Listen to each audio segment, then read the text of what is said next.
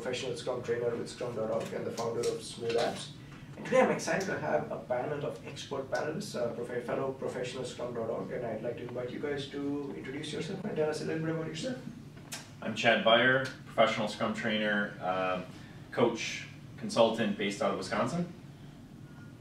Charles Bradley, I'm the Agile Coach-in-Chief of AgileSoftwareTraining.com and ScrumCrazy.com. I'm Victor. I'm one of the founders of Concrete Solutions in Brazil. We're based in Rio, São Paulo, and I'm also a trainer at Scrum.org. I'd like you to ask is, or like you to address is, many times when we start talking about interdependencies and complexities, sometimes we start speaking a jargon, a technical jargon that may not resonate with people on the business side. Mm-hmm. So before we sell the solution, we must sell the problem. So what techniques or language have you found to be effective in explaining to business, why should I care about this? Yeah. What's the problem? Why should I bother?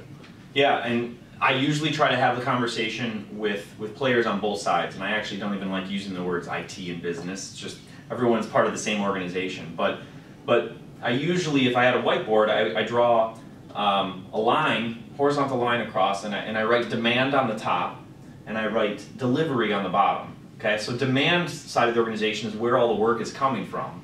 Typically, people on your business side of the organization, or your product owners will likely come from. And then on the bottom, I have delivery. And delivery is basically a realistic view of your systems, whether they're legacy systems or modern systems. Just draw what that looks like. And then the conversation is always rationalizing where your work comes from and what your customer thinks of your product. And then the technology stack and concerns on the bottom and the delivery teams. And then the starting point is really live in reality, right? So if your business partners say, well, I have 3 separate products, but the reality is that those 3 separate, what they're calling products, are really just one technology stack and code base, well, we have to live in reality, right? Because otherwise, there's no magical fairy that just says, well, we can make all these changes all at once, right? There's integration concerns. There's going to be contention for all that middle stuff that everybody shares, the platform or whatever. So by definition, now you're going to have contention between 3 different product owners, 3 different product backlogs, and get back to the problem you were talking about. One thing I think we should push aside for the moment is there are pretty simple product definition cases out there. Like, you have a single product, it's got a couple of very well-defined user segments, and then you have 3 teams working on that product. Right? It's very clear what the boundaries of those are. Assuming it's a fairly successful product, there's no real reason to redefine the boundaries of your product. So, but that's not what challenges our students. Our students see that, oh yeah, that's our product, there's our product backlog, there's our product. That's easy for them to deal with. It's when they're like, okay, we've got these 26 systems and these 38 teams, and there's these 26 different user interfaces and data transformations and reporting feeds. It's what some people call the big ball of mud, right? It's like when you get a big ball of mud, in your hands, but then there's all these little roots sticking out of it, and those roots are either dependencies or they're user interfaces or whatever, however you want to use the metaphor. But how do we wrap our arms around a product that could have 30, 40, 50 teams associated with it? And is that one thing? Is that one product, or is that like 15 products because of the different user segments that it serves? And so that's where I think the real root of the challenge is.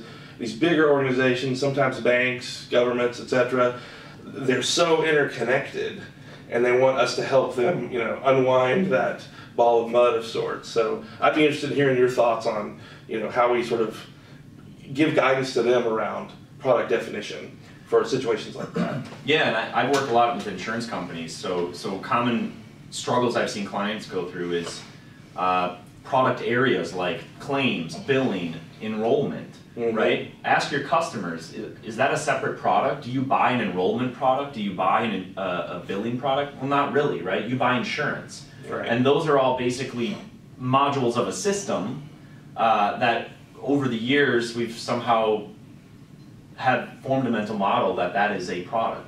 So it's unraveling that and again, zooming out, taking that whole systems thinking view and looking at what is the product from my customer's standpoint?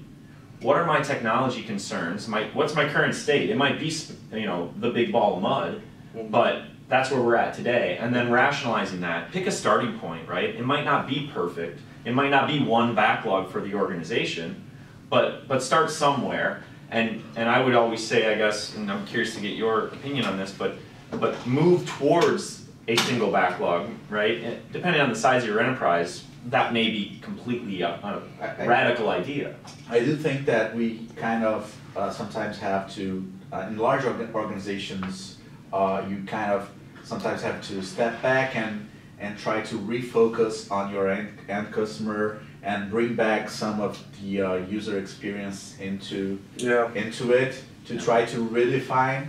And also when you have like that big ball of mud, like too much architecture, right, and fuzziness on what the boundaries are and who are they're serving, who is the end customer, who am I serving, right? Mm-hmm. They need to be able to answer that.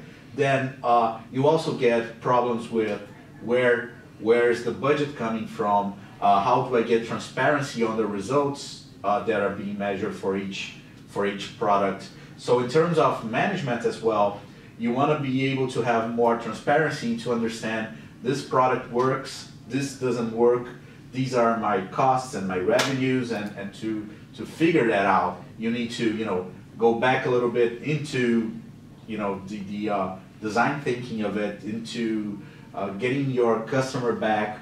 So like you were mentioning signups. It's like, yeah, sign up, but who is signing up? Who is that person? What is that person's experience going to be like? So you try also to associate with the persona, with your end user, and then try to bring that in, because that creates clarity. That shows where you're actually getting results, right? And you want to be able to manage that. Yeah, a couple of things. The metaphor that you gave was very powerful. I remember in a recent class, I was telling people, if you're a customer of a car, you're not buying a steering wheel or you're not buying a transmission system, you're buying a car. Yet when it comes to our software development teams, we think around horizontal boundaries or component boundaries, but it would be so counterintuitive if as a customer you go to a showroom and someone gives you a steering wheel. And I think what I found is that metaphor usually makes the light bulbs go on. And if we can explain to business in terms of value, how is the status quo impeding your ability to deliver value which you care about? Or how is it slowing down the flow or increasing cycle time? Or how is it exposing our business to risk and preventing you from responding to competition? Sometimes it gives them the energy to overcome the political inertia, because it's very sensitive. No matter how much the current pain is, whenever we start talking about one product owner, it means one of the 5 or 6 people will get elevated or someone else will get elevated, and that thought makes them anxious. So if we want them to take that painful change, we have to explain to them, okay, what's in it for me?